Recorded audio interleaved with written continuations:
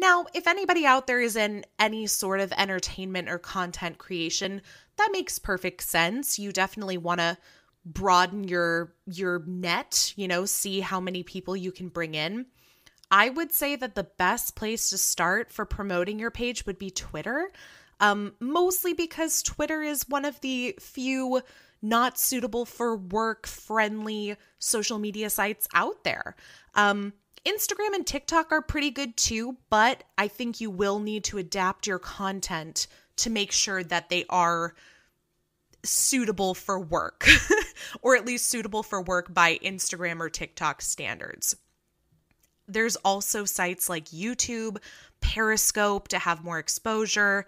But, keep in mind that when it comes to social media, anybody can find you. It's just like cam sites. Anyone can find you. The upside is you've got the exposure.